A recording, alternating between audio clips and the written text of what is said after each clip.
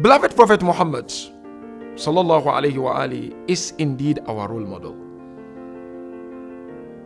He is someone we must look up to. And Allah Ta'ala taught us in Quran, لَقَدْ كَانَ لَكُمْ فِي رَسُولِ اللَّهِ أُسْوَةٌ حَسَنَةٌ لِمَنْ كَانَ يَرْجُ اللَّهَ وَالْيَوْمَ الْآخِرِ. He said, indeed, in the Holy Prophets, there are good examples for us to follow. But then the ayah says, for those who believe in Allah and believe on the day of Qiyamah. Prophet taught us everything before he left this world. Business is of great importance. And we have traditions of the holy prophets on the barakah and the importance of having one's own business. Our beloved prophets traded and ran a business with the wealth of his beloved wife Khadija.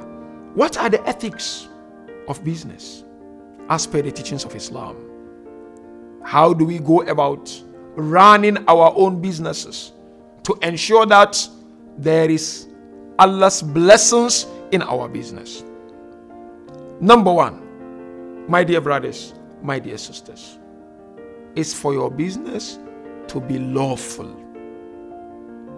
Lawful in the sight of Allah and lawful according to the laws of our country. It's of great importance to do lawful business.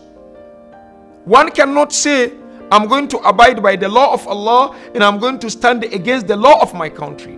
By standing against the law of your country, you are violating the law of Allah, because Allah expects us to follow order. That's number one. Number two, my dear brothers and sisters, is not to cheat or rig in your business. We do have traditions of the Prophet on this. Whoever rig in his or her own business in terms of the figures, in terms of numbers, Allah will deprive him of the blessings in that business. That is a very, very important. Number three, etiquettes of running business is what? Those who work for you, make sure that you pay them before their sweat dries. What does it mean? It simply means, number one, you do not underpay them. You've got some Muslims out there who underpay people. It is not acceptable as per the teachings of our beloved Prophet to underpay people.